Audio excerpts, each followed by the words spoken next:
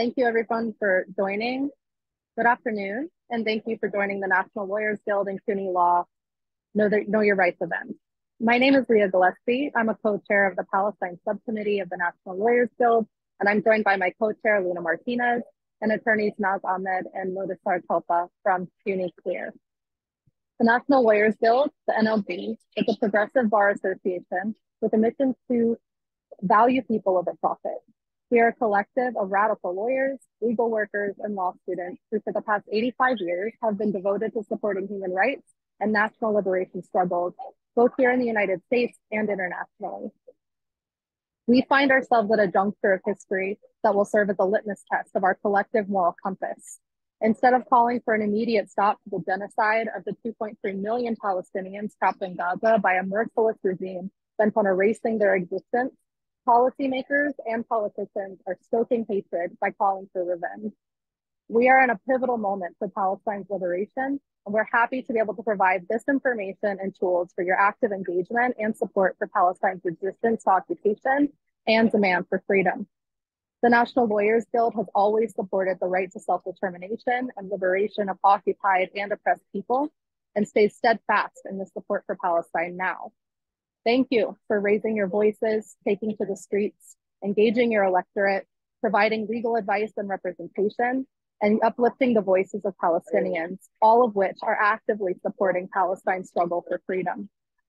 Today's political climate of knee-jerk support for military aggression is all too reminiscent of the racist and Islamophobic discourse that helped justify the illegal invasion of Iraq, the ongoing indefinite detentions at Guantanamo, the ubiquitous surveillance of Muslim communities and places of worship here in New York City and around the country, and the murder of over 1 million Iraqis.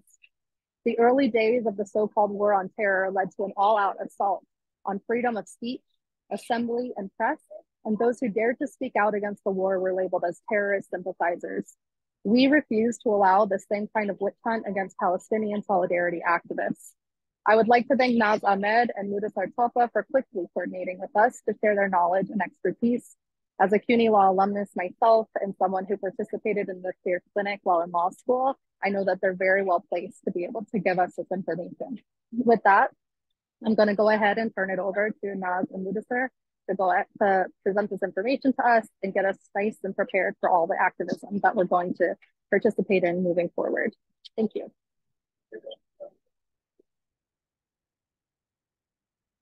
Hi, everyone. So I'm gonna try to get started here. So as Leah said, thank you for having us. My name is Naz Ahmed, she, her. I'm acting director of the CLEAR project. We're based at CUNY School of Law. We provide free legal services and support to communities and movements targeted by so-called national security law enforcement practices. And I'm here with my colleague, Modisar Topa, who's a staff attorney at the CLEAR project.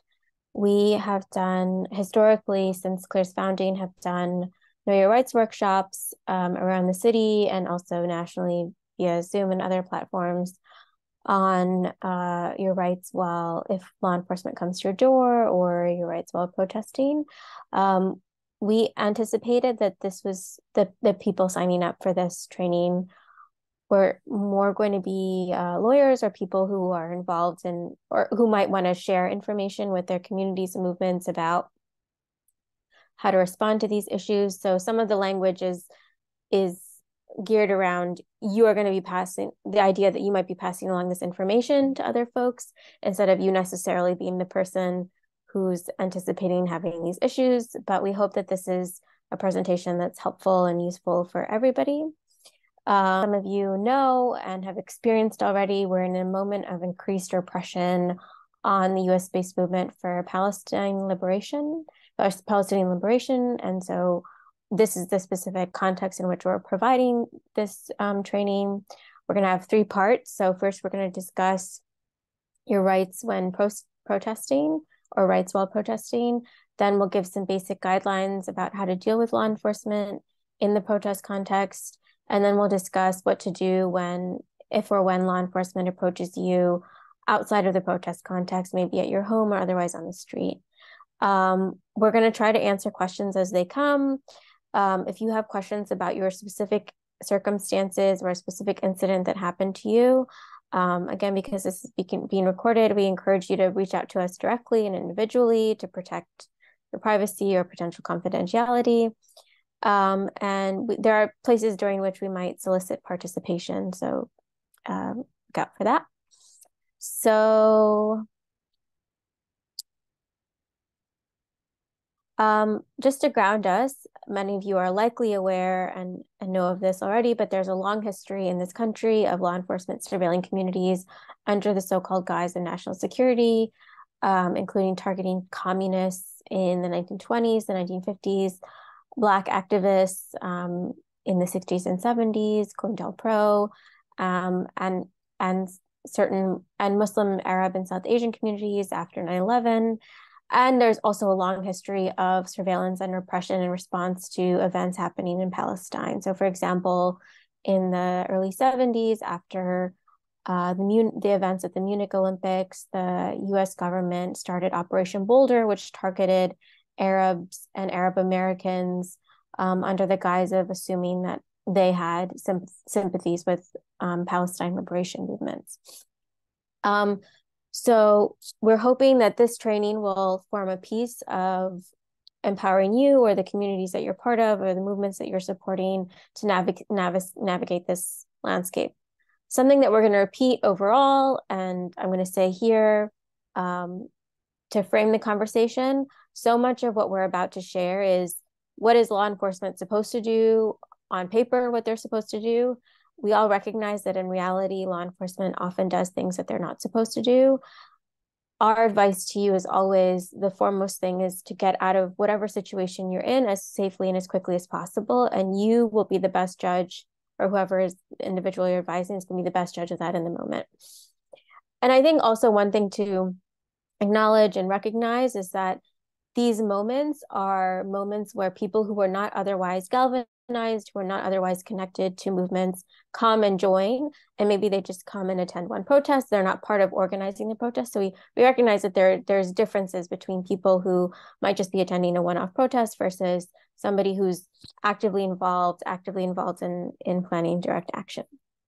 So I'm going to hand it over to Mudassir.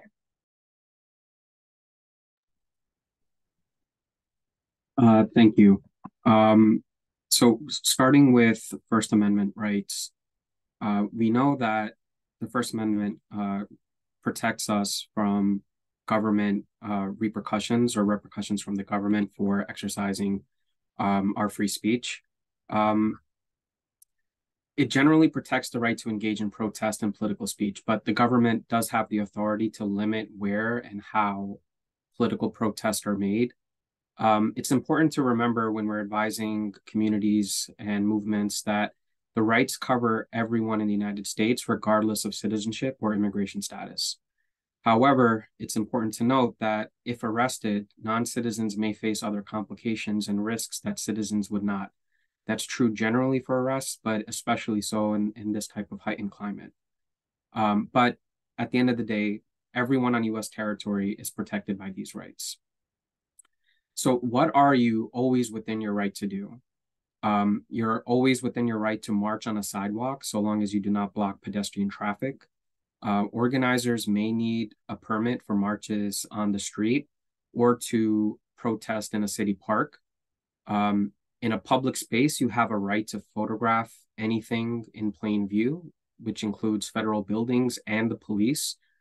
But be sure to do that safely, meaning that if you are in a tense confrontation with a law enforcement officer at a protest, quickly pulling out a phone without saying anything may escalate the situation and may put yourself in danger. Under the law, police officers may not confiscate or demand to view your photographs or video without a warrant, nor may they delete data under any circumstances. However, in practice, sometimes they do, and you should not resist physically because of the risk of escalation, arrest, or violence towards you.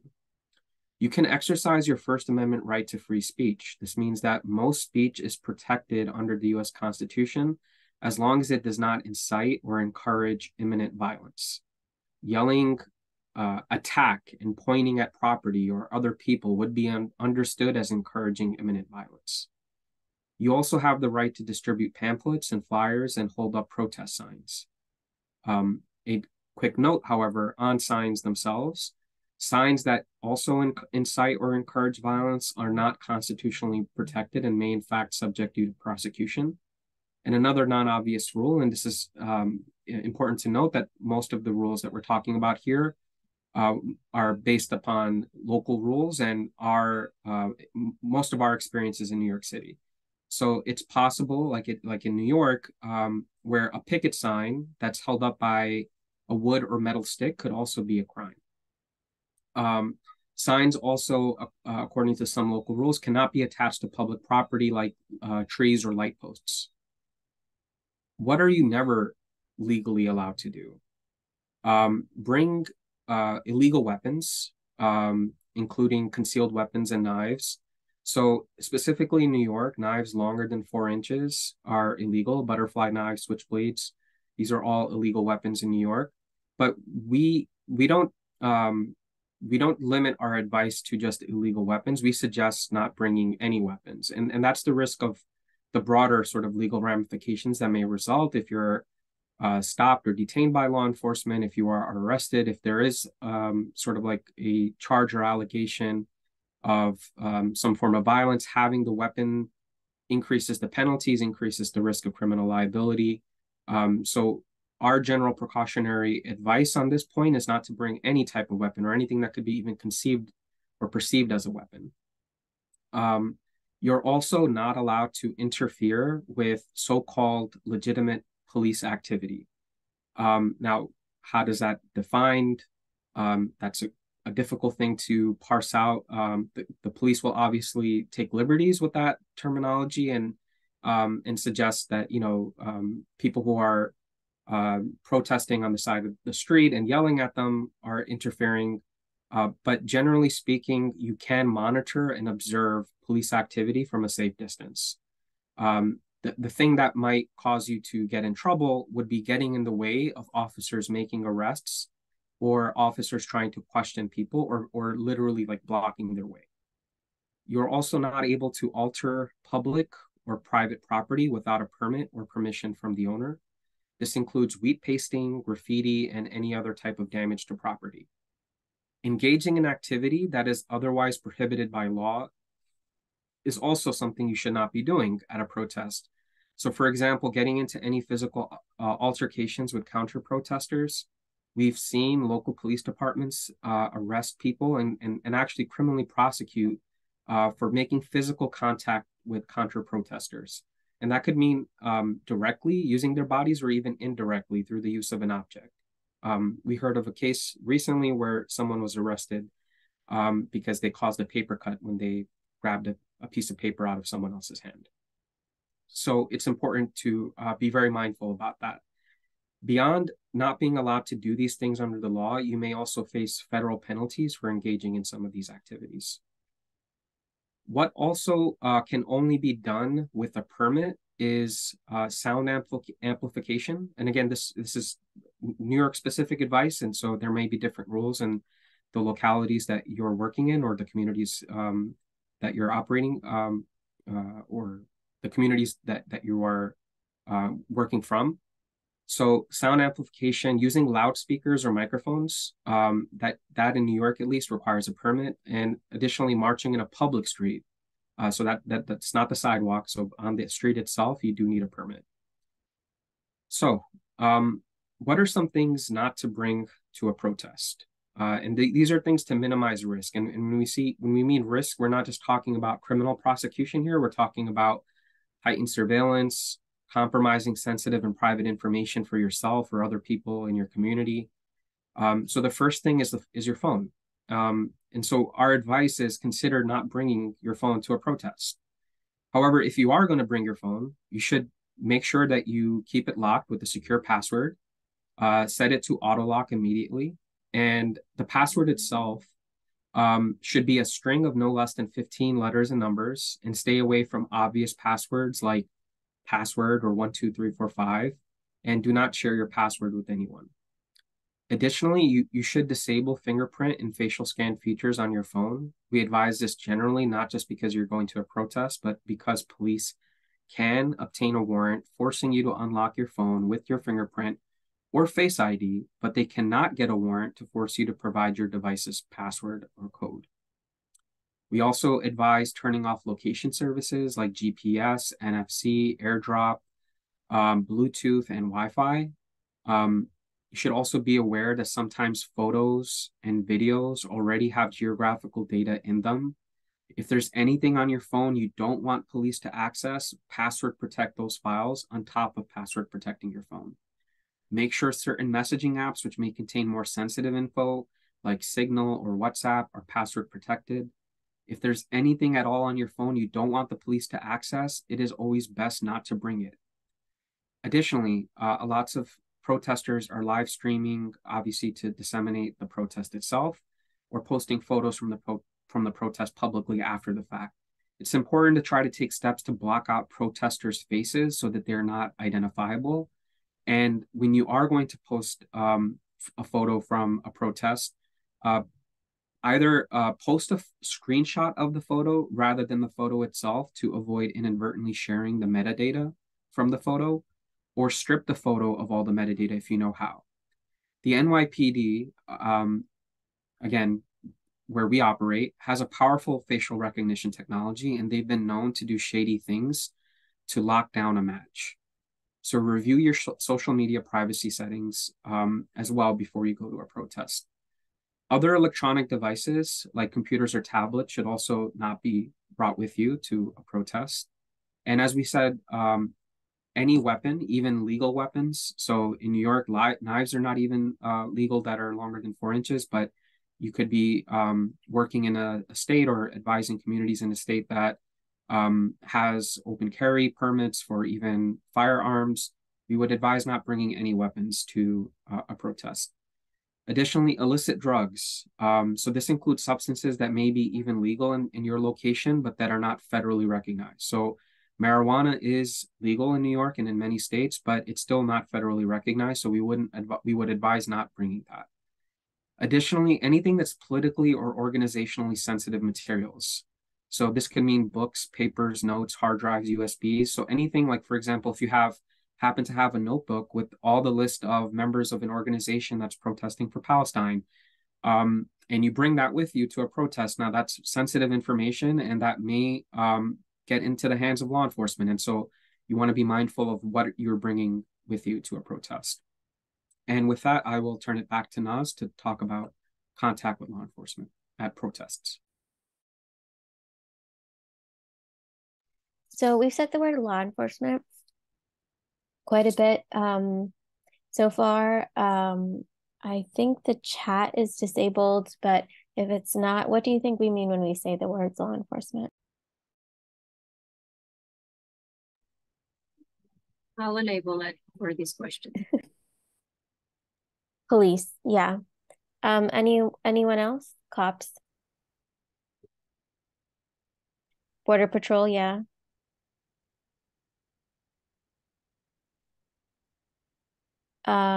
Sheriffs, yeah. ICE, university, police, security guards, immigration, marshals.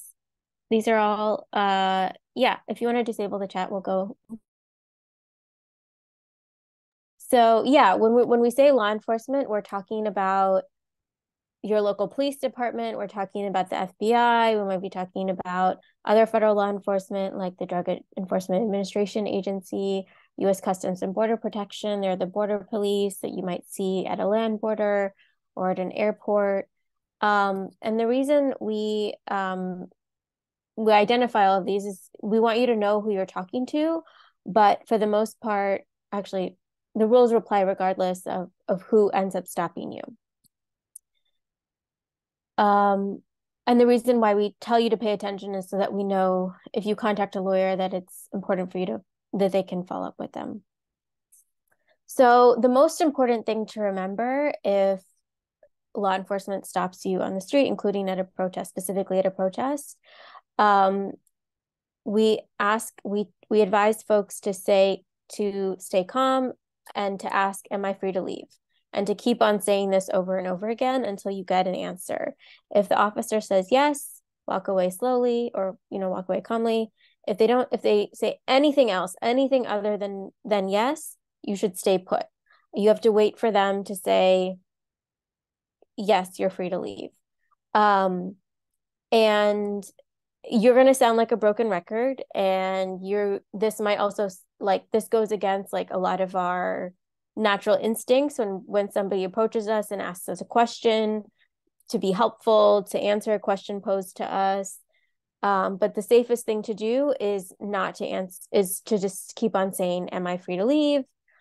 1 second.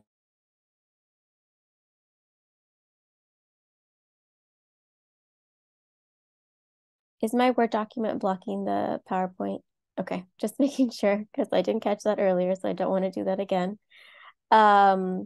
So yes. In New York, if you're out in the street or in public, you don't have to provide your name or identification to a police officer if they stop you. However, again, this is specific to New York. I think this might operate in other states as well. If you don't, the police could theoretically take you to a precinct to verify your identity if you do not give them a name. If you do end up giving law enforcement ID, we advise giving identification with the least amount of information on it, like a library card or a school ID. If you are not a citizen, we recommend not providing an ID that shows that you weren't born in the United States. We know that technically lawful permanent residents, people with green card holders, are required to carry proof of their permanent resident status. You should take that into mind when determining what ID to carry with you. And then also, finally, if you're undocumented or otherwise at risk for deportation, confirming your name to ICE, the immigration police, is enough for them to arrest you. So if you're undocumented, it's extra important to give police identification that doesn't reveal your birthplace. And also just keep this in mind when you're attending an action or event that might be heavily policed. The second thing is not to answer any questions, and our advice is to say, I won't answer any questions without a lawyer. You can even decide to be more deferential. Some people feel more comfortable saying something like, I'm sorry, I can't, I'm just sorry, I can't do that for you. Whatever feels most comfortable for you. Again, you're gonna sound like a broken record. You're gonna sound like you're not understanding what the officer is saying, or that you're not listening. Just keep on repeating yourself. If you feel comfortable doing so, ask the officer for their information or a business card and badge number. And again, specific to New York, NYPD officers are required to provide their name, rank, command, and shield number, as well as carry business cards with that information. Again, we all know this is how it's supposed to go, but it doesn't always go that way. Still, it's good to ask. So what if the situation escalates to arrest or detention? The most important thing in this, again, we try to advise people to the extent they can remember to do this, is do not physically resist arrest. Again, to go back to, this goes against our natural instincts somehow, in some ways, our natural instinct, maybe if somebody stops us on the street and grabs us, might be to fight back or to run away, because that's just how we do everything else in our life. So it's important in that moment to try to remember to stay as calm as possible and to not physically resist arrest. Again, in this circumstance, ask the officer for their information, ask what crime they are suspecting you of committing. But then other than that, do not say anything else to the officer or to anybody else, including people who have been arrested beside you, including people who might be in the same squad car as you, including people who might end up in the same precinct as you. You don't know who's next to you. Even if it is your best friend that you got arrested beside, you might be in a squad car that has recording on. Anything you say in those moments can end up being used against you. And then immediately and very clearly there are certain words that you have to say to ensure that they don't try to keep questioning you. You have to convey unequivocally that you're not going to speak to them without a lawyer present. So something that's like, oh, should I get a lawyer? Or is it a good idea for me to get a lawyer? Or something is not going to be enough. You have to say very specifically and clearly, I'm not going to speak to you without a lawyer present. I'm not going to answer. I'm not going to do anything without a lawyer present. This is important for legal reasons later on if there happens to be a case brought against you. If you happen to have the number of an attorney, maybe our number or the number of your local NLG chapter written down somewhere that's easily accessible, you can give that number. And it's important to keep in mind also that law enforcement will sometimes try to goad people into responding to them, into saying things. So they might say something like, we saw you throwing rocks or something like that. And again, our immediate instinct when somebody says something to us that's not true is to correct them and to respond to them. But that's a trick on their part. Don't engage with them because, again, that's information that they can use. Do not consent to a search. So if they're arresting you, they can search like what's called your person, so they can make sure that you're not carrying a weapon on you.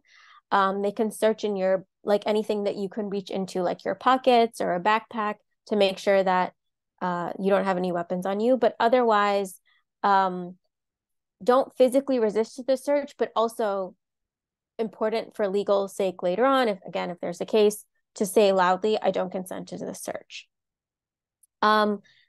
I don't know how much this operates outside of New York, but also don't consent to DNA collection. Sometimes they'll like be open and direct with you and ask for it directly. And other times they will, they might offer you like a drink or something and then take the soda can and use that to collect your DNA. And then finally, do not sign any papers or answer any, like I said before, answer any questions without a lawyer present. Sometimes cops will try to get you to sign something that's is saying like, oh, I'm giving up what are called my Miranda rights, meaning like I'm giving up my right to insist that I don't have to speak to them without a lawyer present. Sometimes they'll say, oh, but like, I just need you to sign that I read you your rights. You don't even have to sign that. So I think now Mudassir and I are going to do a role play where I play a law enforcement officer that stops him on the street. Mudassir is somebody attending a protest. Are we ready? Yes. Okay. Hey, stop right there. Am I under arrest? I told you to stop. But am I free to leave? What are you doing? We're marching on a public sidewalk. We're not using sound amplification and we don't need a permit. Am I free to leave? I saw you throw a rock. Am I free to leave? Why were you throwing rocks? Am I free to leave? What's that in your hand? Is that your phone? Give me your phone. I didn't bring my phone. Am I free to leave? You didn't bring a phone? I did not bring my phone. Am I free to leave? That's unbelievable. You're lying to me. Am I free to leave or am I being detained? I guess you can go. Okay, so debrief. What went well in this interaction? I'm enabling the chat so everyone can respond.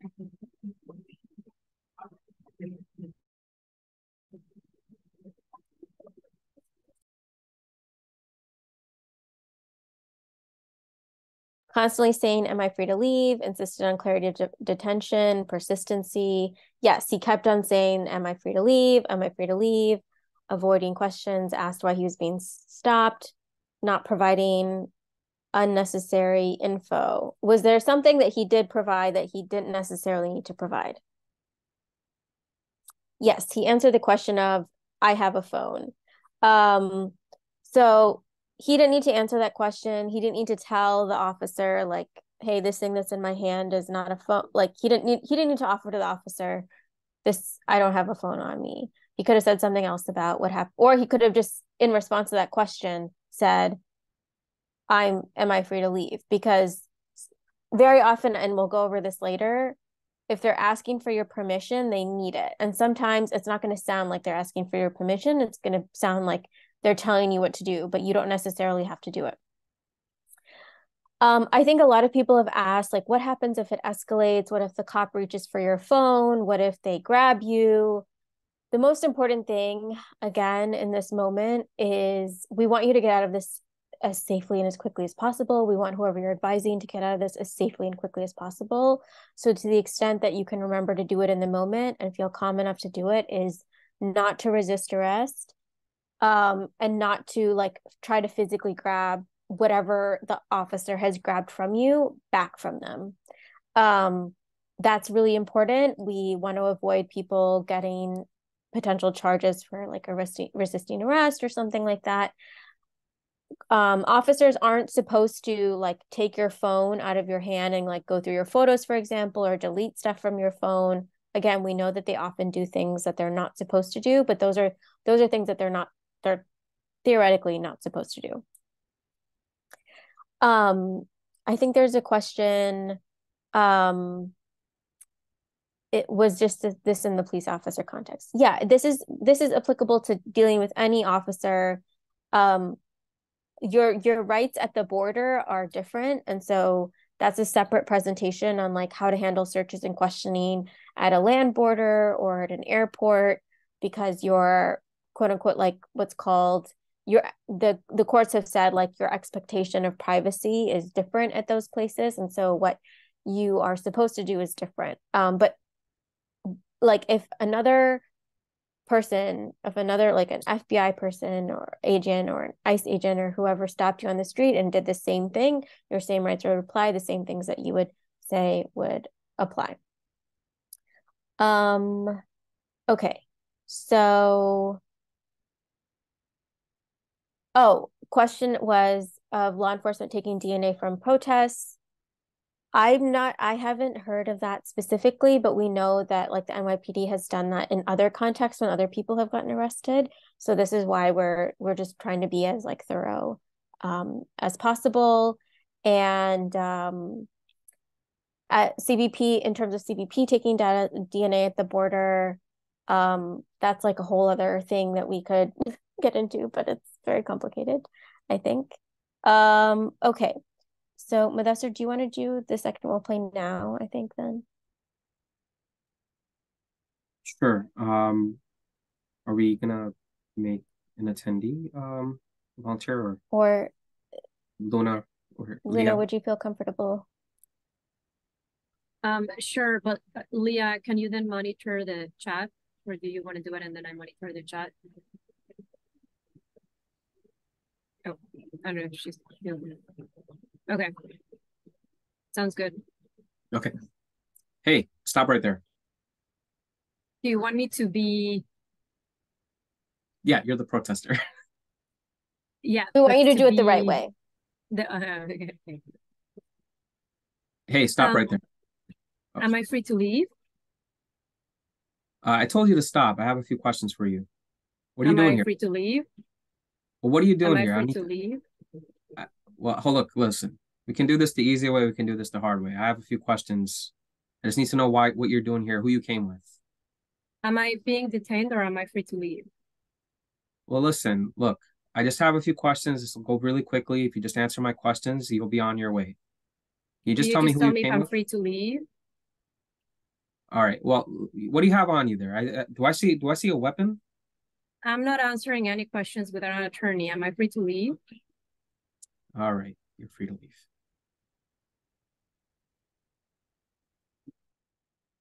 Great. So what went well in this scenario?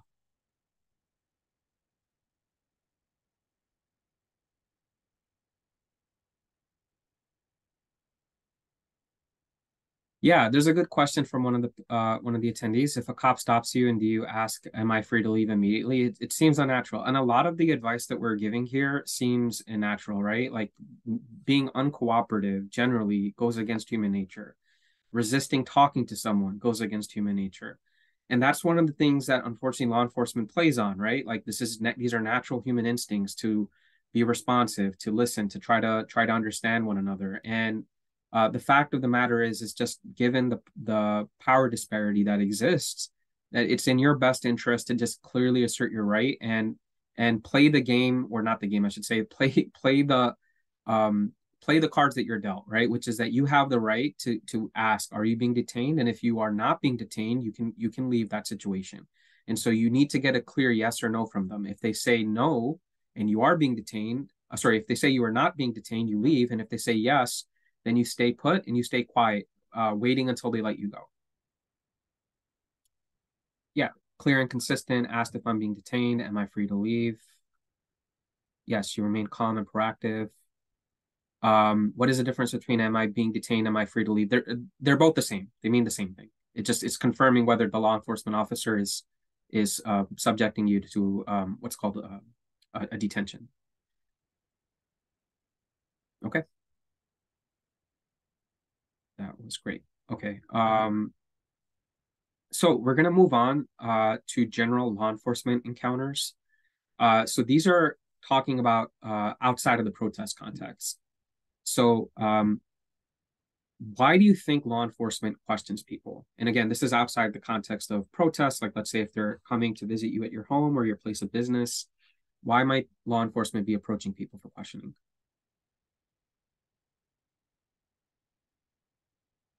To arrest them? Suspicion? Yeah. Intel gathering? Yeah. Break up future protest. Investigation? To intimidate? Yes. Yeah. Racial profiling? Catch you off guard and make you provide info? Yeah, all of these are good answers. So the reasons why law enforcement questions people is they may be approaching someone because they suspect that they're involved in some crime. They may think that person knows about a crime that they're investigating.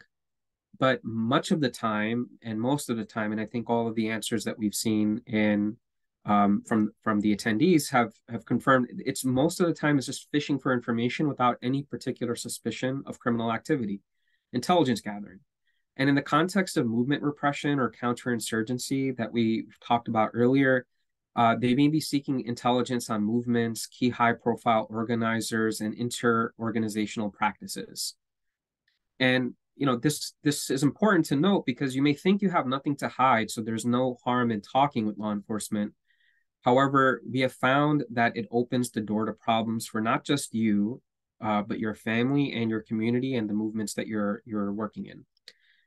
You may think that answering officers' questions will make them go away, but in our experience, we have found that once they know you're willing to talk, they will keep coming back to you because they've identified you now as a source of information on your community. Just to give you a few examples of the kinds of things you might be asked by law enforcement or organizers might be asked by law enforcement. What do you think about what is going on in Gaza? Do you know anyone in Gaza? Do you know anyone in Hamas? What do you think about Hamas? Do you condone armed resistance? Do you know anyone in NLG? Are you a member of NLG? What kind of activities do these groups do?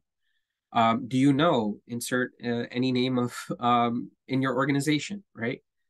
So when we're giving advice, we try to frame why it's important not to speak to law enforcement without a lawyer present. And some of you may already know this, but let's name these consequences very explicitly. If the FBI comes to your door or stops you on the street to ask you questions, why is it better not to speak to them unless your lawyer is present with you?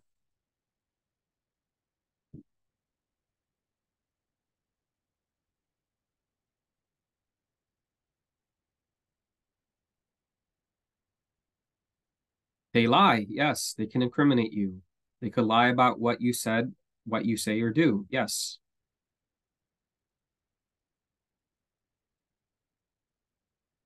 Anything else? Yes, they can use anything against you if you are prosecuted. Anything can and will be used against you. You might accidentally reveal information that can be used against you or your community. Excellent. Yeah, and so we try to categorize for the communities that we present these workshops to the categories of consequences as criminal consequences, potential immigration consequences, and then unknown consequences. And on the criminal side, how many of you think it's a crime to lie to law enforcement? And I know we don't have a raise hand function, or at least I don't think we do, but maybe just type it out in the chat if you think it is a crime to lie to law enforcement. Yep. Yeah. And how many of you think it's a crime for law enforcement to lie to you?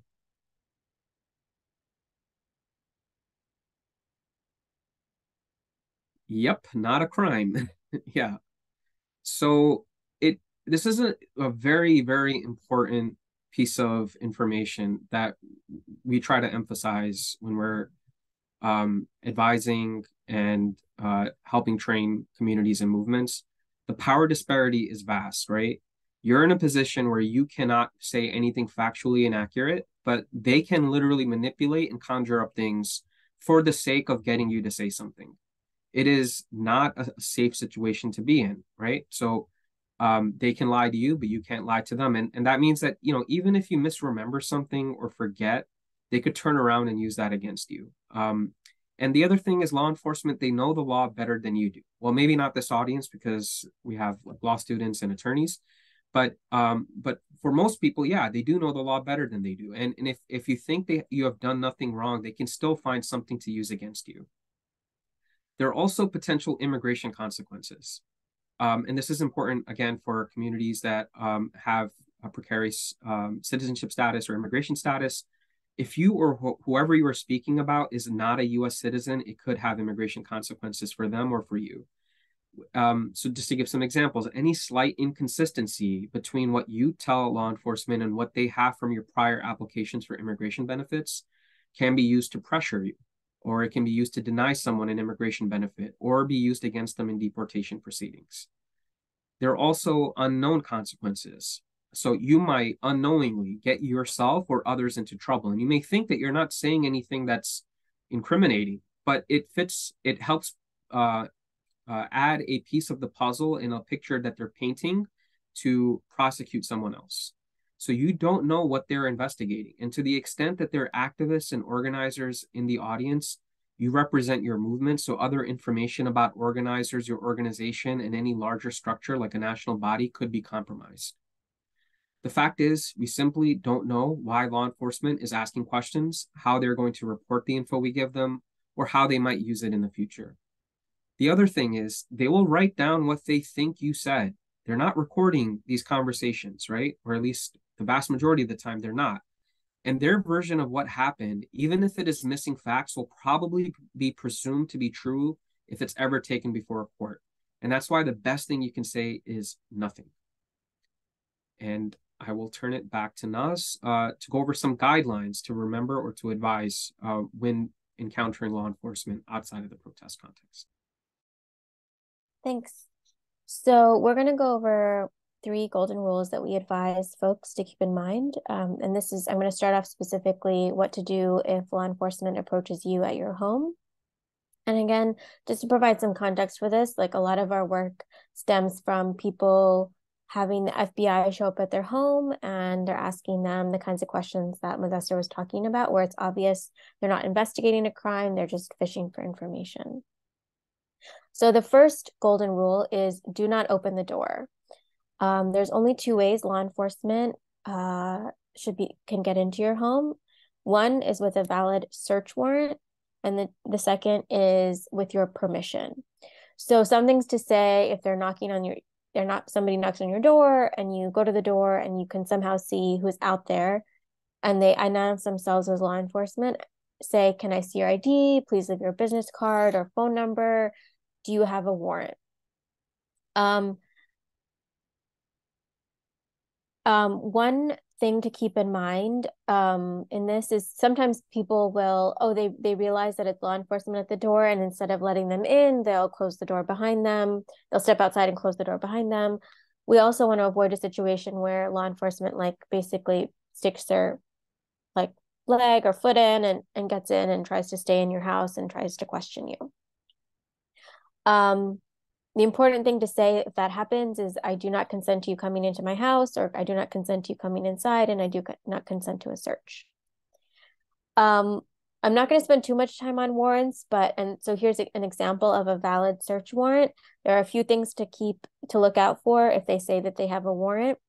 One is address. So this has the address of the place that's about to be searched, your name or the name of the business that is about to be searched, a date, the date of the judge's signature, and information about how long the warrant can be executed for, and a judge's signature. So you'll see here that this says there's a date on it, and it says that the warrant has to be executed within 14 days of that date. You'll see here that it says judge's signature. That's the judge's signature. And then below printed Honorable Theodore H. Katz. This is just an example. I'm not picking on this judge, but this is one way to tell, like, sometimes people ask, how am I going to know if it's a judge who signed it? Usually they'll have something there that indicates this is a judge's signature. It's being issued by a judge. This is an example of an ICE warrant. This is not a warrant that allows ICE to enter your home. And you can tell it's different from a valid search warrant because at the top it says U.S. Department of Homeland Security, and it doesn't have a judge's name anywhere on it. It doesn't have a judge's signature on it. This does not allow them to enter your home. So if they show up and it looks like this is the thing that they have, you do not have to let them in your house. So the first, again, most important thing, the way to keep you, whoever else is in the house, safest is do not open the door. The second golden rule is do not speak to law enforcement without a lawyer present. You can say any variation of, I will not answer any questions without a lawyer present, or I will not answer any questions without my lawyer present. I will have my lawyer call you, or I will have a lawyer call you. I'm sorry, I can't speak to you. I went to this training. They told me I shouldn't talk to you without a lawyer, so I need to get a lawyer. Whatever you feel comfortable saying in that moment, just to convey to them, I'm not going to speak to you without a lawyer present. And then the other thing to keep in mind, like I said, again, I've said this before, and I'll keep on saying this, repeat. They're not going to necessarily go away the first time you say that. They're not just going to like walk away the first time you say that. So be prepared to repeat yourself. The third golden rule is do not consent to a search. And you can say this just very loudly and clearly. I do not consent to a search. I do not give permission for you to search. This is important. Maybe they ended up in your home. You forgot about the rules, or you were nervous. You let them in, and then they started looking around. You can say this. If you got nervous and you let them in and you started answering their questions, and then you happen to remember, oh yeah, like I don't need to answer these questions, you can always stop and say, okay, I no longer want to speak to you without a lawyer present. Please leave my home. I don't consent to a search. And one of the reasons that we emphasize this, again, this is like sort of just has to do with like legal processes and the legal system, is that if they've come into your home without a warrant and they're looking for something and they find something that they want to use against you, if you tell them, I didn't give permission for them to search, and they want to use it in a case against you, you can tell that to your lawyer, and your lawyer can help you try to find a way to say, oh, they didn't give permission for the search. So whatever the law enforcement found at that incident or that event can't be used against them. So just want to make sure that also important here is to ask them to provide like a business card or a phone number so that if you get in touch with a lawyer, that lawyer can follow up with them. And we're always here to provide support to people who are approached for questioning in this matter. One small thing, if you are at home, you're not required to even confirm your name or provide ID. So, and this is especially important for people who live in households with members who have different immigration statuses. Vanessa and I are going to do another role play. So Vanessa gets to be the law enforcement officer this time. Yay. Okay. Knock, knock, knock. Hi, who's there? Hi, are you Naz? Yes, I am. Who's this? Hi, Naz. I'm from the FBI. May I come in and ask you a few questions? Sure. What's this about? Well, I just wanted to talk to you about what's happening in Israel and Palestine this week. What do you make of what's going on? I mean, it's really sad. I have Palestinian friends and family, so my heart is breaking for Gaza. Do you know people in Gaza?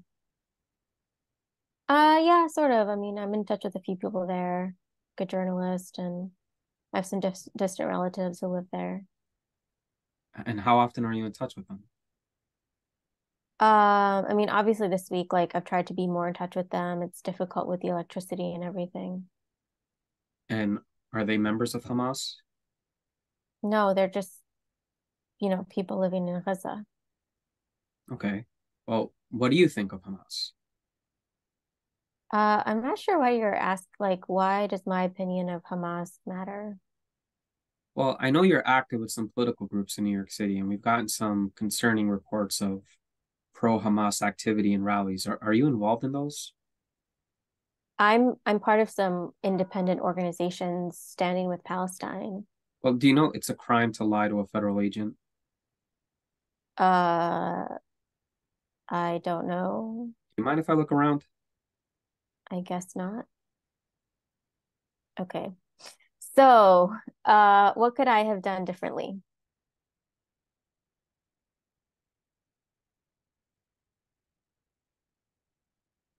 Everything.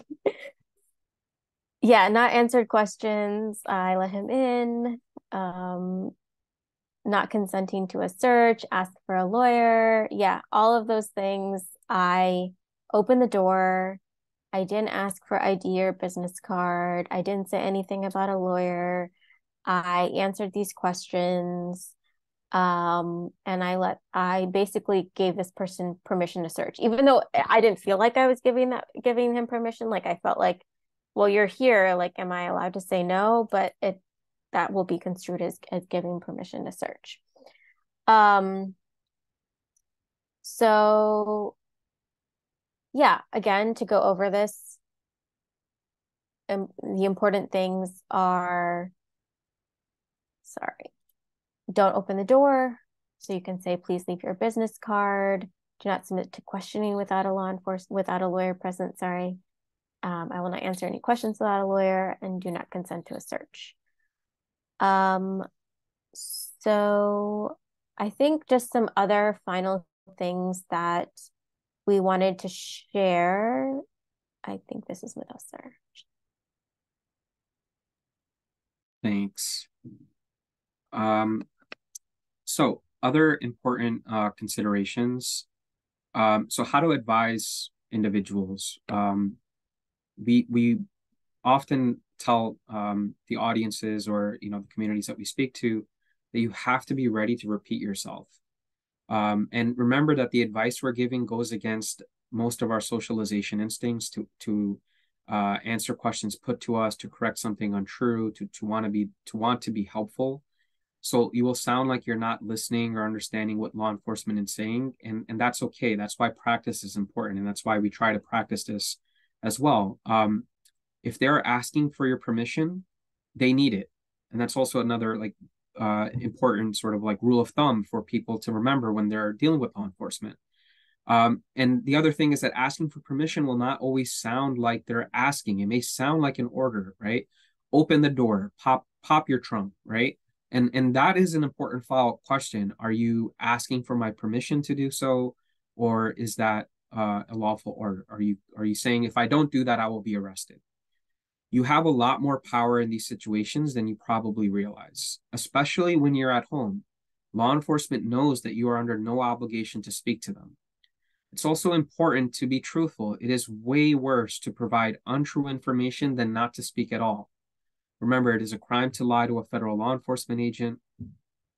If you or the person you're advising is undocumented or otherwise at risk for deportation, we strongly recommend consulting an attorney if any of these situations arise, and we're available at Clear to consult for free of charge. The goal is to stay calm and get out of the situation unharmed. And so we also encourage and advise people that we're engaging with these workshops to use their better judgment about personal safety and the risk of escalation, and things of that nature when dealing with law enforcement, because the rules are, as we all know, what should happen. And we know that law enforcement often does not comply with the law itself. And so, emphasizing agency and personal safety is also very important.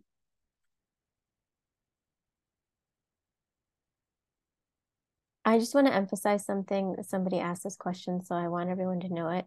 The question was, if they come to your home with a search warrant and they're in your house, do you have to answer their questions? And the answer is absolutely, you do not have to answer their questions.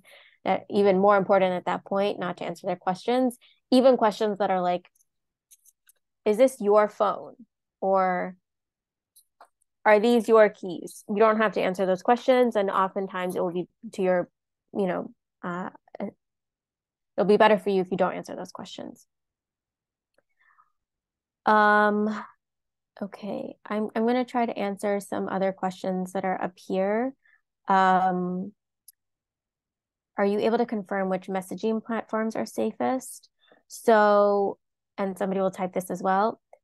So Signal and WhatsApp are both what are called end-to-end encrypted, meaning that the messaging, the content of what is being shared between you and another person is safe from both when it's on your device, when it's leaving your device to go to the other person's device, and when it's on the other person's device. They use the same encryption protocol. The only difference is that WhatsApp is owned by Meta, and so there's more metadata collected by Meta that they can share with law enforcement if law enforcement asks for it. So that's the only reason that we suggest still prioritizing using Signal over WhatsApp. Another question was, at a protest, is it smart to start speaking another language, or that just to make them think we're undocumented, even if we're not? I would only recommend speaking another language if that's the best language that you communicate in. I would not try to use another language to make them think that you don't understand what's going on. I would not advise that. Is there an encryption service for email and sharing important information for actions? There are a lot of different encryption services. There's a lot of people use CryptPad, for example, instead of using Google Docs. There are places that hold your information, kind of like Google Drive, but encrypted, and they don't have direct access to them. And their servers, they're based in another country. And so if they get an order from law enforcement here, they're not necessarily going to comply with it. So there's a service called Trezorit. There are lots of different services out there, so it's hard for me to recommend like a specific one. But I would just, one, do some searching on the internet about this, and then also speak to other people that you might be organizing with about ways to keep your movement safe. Okay, there's another question in here which I'm not entirely sure how to answer, which is, if you're in a two-party consent state, meaning that if you're recording something, both people who might be recorded need to give permission for that conversation or whatever to be recorded. The question is, I'm wondering if that there might be exceptions for filming the police, and I'm wondering if this includes less obvious methods of recording. I actually don't know the answer to this question. I don't know if somebody else knows the answer to this question. Yeah.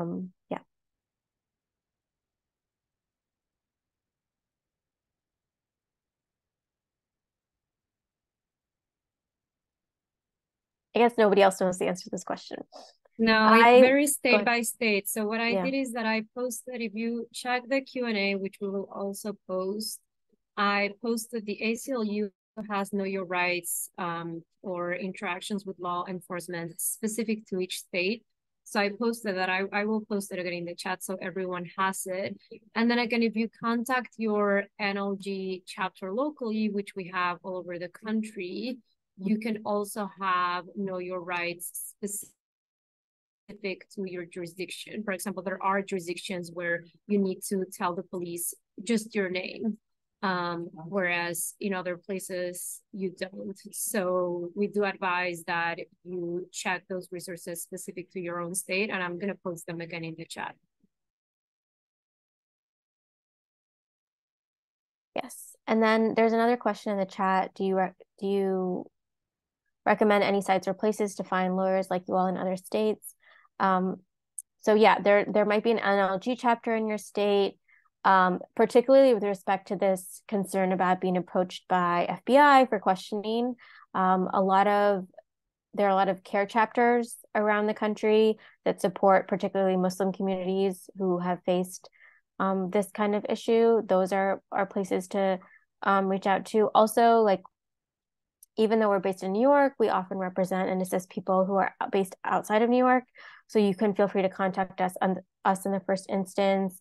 We provide free legal services. We might be able to connect you with a lawyer who may also be able to provide free legal services, or maybe as low bono in the state that you live in if that's necessary.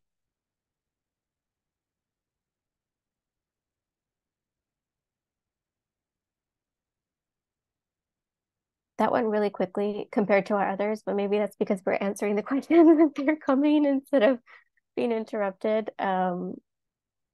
Are there any other questions? We really appreciate like all your time and your attendance and participation, and appreciate your questions, because sometimes we don't know the answer, and it helps us to figure out what we should go and figure out the answer to advise folks.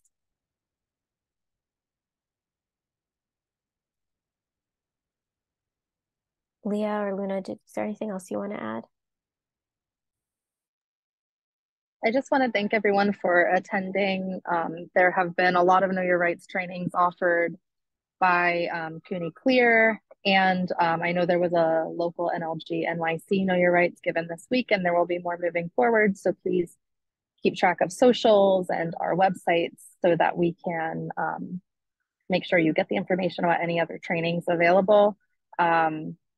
The NLG also has an email on our website that you can contact us if you need to. And as you can see, CUNY CLEAR's information is on the screen. So I just want to thank everyone for coming, and have a great rest of your day. And I hope to see people out in the streets tomorrow. There's just a couple questions in the chat. There's a couple more questions. Yeah, oh, sure, no problem. Sorry. Okay, so one question: if you have an interview with media, can law enforcement use that? They can. So I want to like think about it in the way of anything that's out there publicly that you have said that law enforcement can attribute to you can be used against you. That doesn't mean that like what you are saying itself is a crime, right? But if they end up finding something else that you have done, for example, they might use what you have said to the media as evidence of like, oh, this was this person's intentions, for example. So like, let's say something happens at a protest, you get arrested for something at that protest, and you happen to speak to media beforehand. They might use what you are recorded saying to media as like evidence of whatever your intent was in showing up at that protest. The other thing is, there's a slight risk to this, is that like law enforcement, like particularly the FBI, might use what they find in public media as an excuse to come and question you and say, hey, what were you talking about when you gave that interview? There's another question: if law enforcement has a warrant to enter the home, am I obligated to open safes or assist them in any way, or are they allowed to just come in and check what's directly visible? So the warrant should list out what evidence, what they're looking for, or sort of like evidence of what crime they're looking for. So they might be saying like, oh, we're looking for this like TV that you stole. So the TV can't fit in something that's like a cabinet drawer, right? So they can't be looking in the cabinet drawer for a TV that you potentially stole. I don't know the answer to the question of whether you are obligated to like unlock something for them. They might ask you to. But so for example, going back to so I'm not sure about that. I might pivot to Modesta. I don't know if you know the answer to that question. I don't. I think the only sort of maybe analogous situation that we have dealt with, or we have like looked into, is related to warrants related to like your electronic devices. And so law enforcement could theoretically require you to like provide a thumbprint or give your like give your thumbprint to unlock a phone if the judge has signed off on that. And so just conceivably speaking, like, it's possible that if the type of lock mechanism is of the same nature that is biometric based, that they could demand that from you. However, courts have not extended that privilege or extended that access to law enforcement with respect to like alphanumeric passcodes. And so if the safe is based off of that, I would imagine, it's not like we haven't confronted this question directly, but I would imagine that the same sort of rule would apply, that like law enforcement can't compel you to provide or state what your code is to your safe. Yes. I see some questions that are just generally on the theme of employment and like, what can I be fired for? Will this affect my future employment prospects? We are not employment lawyers. We don't have much expertise in that area. And I think Luna is trying to see if Pal Legal will do a future training that covers academic and employment related consequences for this.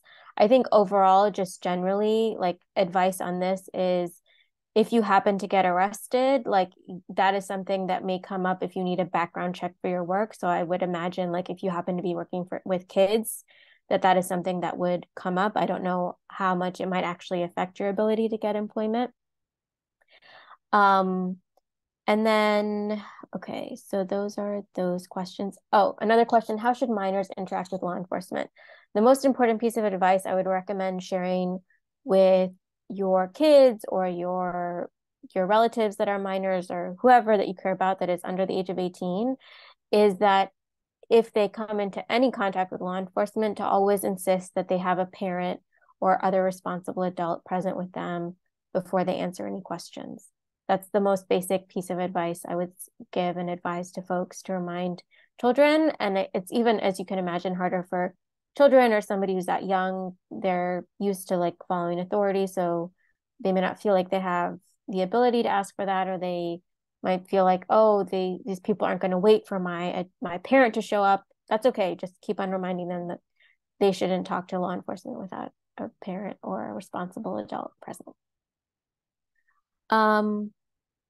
If an officer wants to search us, are we allowed to ask if an officer of the opposite gender does instead? I am aware that in the airport context, you can usually ask for an officer of the same gender to search you.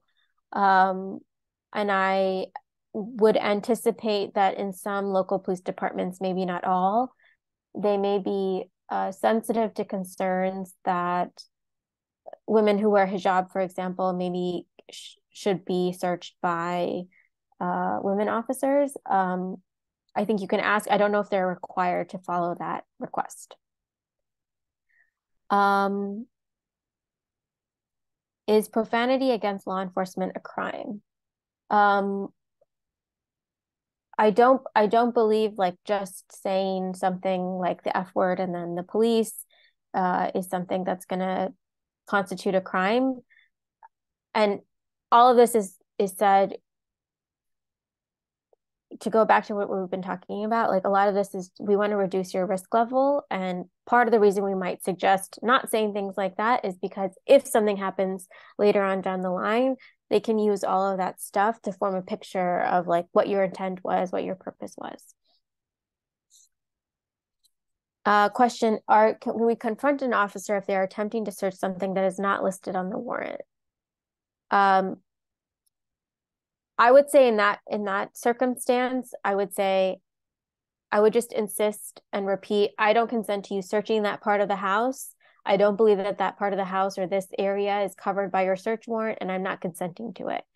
And this is where maybe if you have a one-party consent state and it's safe for you to like be recording this interaction, might be useful later on, particularly for whatever attorney that you come into contact with. Okay.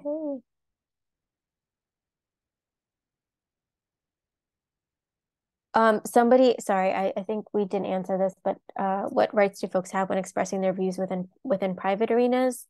I don't know the full extent of this. My understanding is that stadiums, arenas, concert halls, theaters, they have really broad discretion basically to ask to enforce that people leave. So it's hard for me to say like one way or the other on this. But I don't know if somebody else has different advice.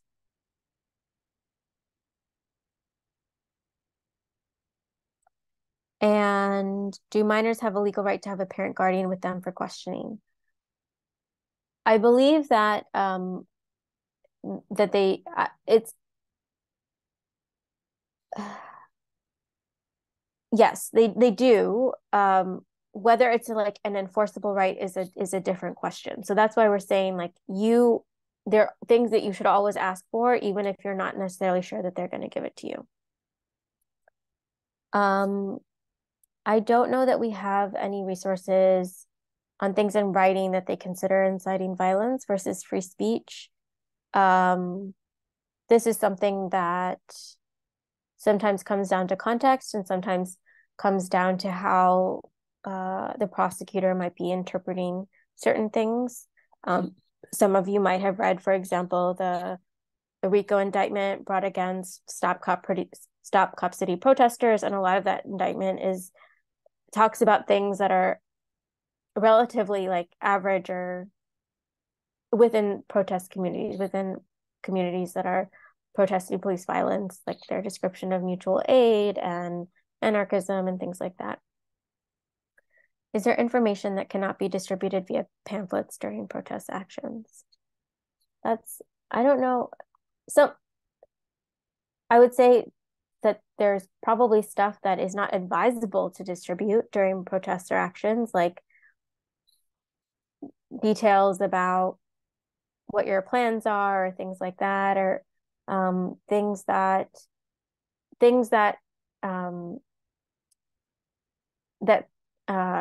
reveal. Yeah, it's hard for me to say, honestly, that question. I don't know, Modesta, if you want to answer that. No, I don't think there's much to add. I would just suggest as well, with respect to like the question that was asked previously regarding like what could be considered inciting violence. Now, it may not help clearly define like what is inciting violence and what isn't, like what speech is protected or is not, but just as like a case study, CLEAR in partnership with the Movement for Black Lives did a study that I helped co-author on federalization of like protest-related charges that resulted in the uprising from the summer of 2020. And within there were cases that involved similar things like what's happening in Cop City. And it may help illuminate. I mean, so just like the guiding post here is like, they're not going to say that statement itself in isolation was the crime, right? They generally are not going to rely on something that seems innocuous or just seems generally like sort of harshly critical of the police state or very supportive of movements of liberation. It's that pieced together with a lot of other things where they craft this like narrative and allegations that there's like this wider conspiracy, and then that's like the basis where those statements come into play, and then unfortunately are used against folks.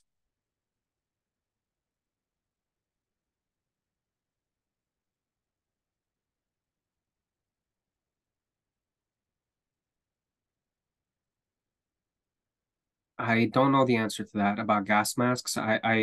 I mean, given what happened during COVID, I think there were a lot of folks who were wearing like respirators essentially, right, when they were going out. So I would imagine that itself is not a crime. There has been the question more generally about like face coverings and whether law enforcement can like demand you remove them. Again, that is like a bit of a gray area. Generally speaking, it doesn't seem like they would have the right to just demand that unless there's some like local, ordinance or state rule prohibiting like having a face covering in public spaces or in certain spaces. Like it could be that they have a rule regarding that in like a federal building or some other location. But that answer is different once you are detained or once you are arrested, right? And so some state and city governments or even police agencies like even the NYPD, as a result of litigation, like has agreed to like some sort of like process or limitation on like when people have to, like when like a Muslim woman might have to remove her hijab. She only has to remove it in front of like an officer of the same gender and only under certain circumstances. Obviously those are like the guideposts and they're not like legally enforceable, but the idea is that, some agencies have set up sort of like rules regarding things like that.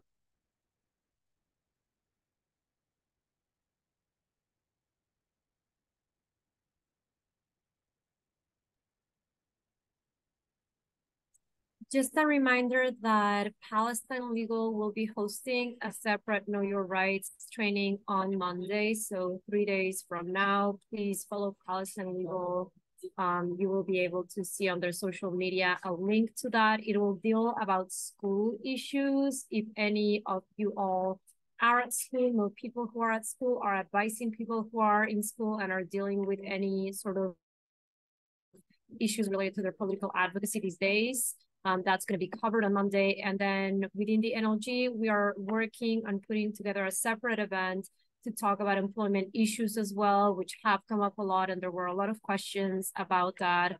So we're putting together some employment attorneys who can talk about employment retaliation and concerns that people.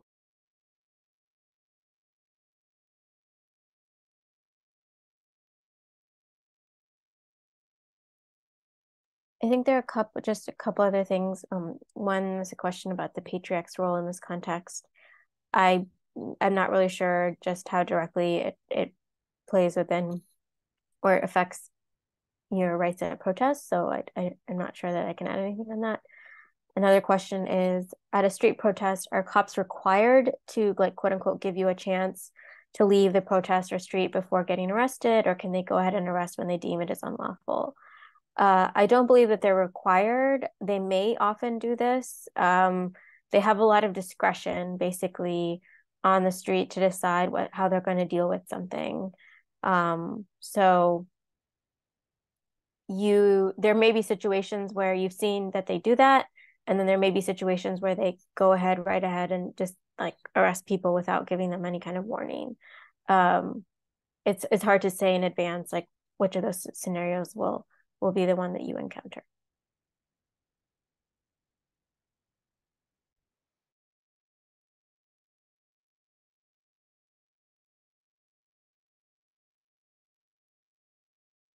All right, I think that's it. Thank you so much again for your time and for your attendance, and NLG for hosting us. We really appreciate Leah and Luna for inviting us, and we're here as resources. Hopefully you can share this information with your communities and people you care about to keep them safe. Thank you, everyone. I appreciate you all being here tonight.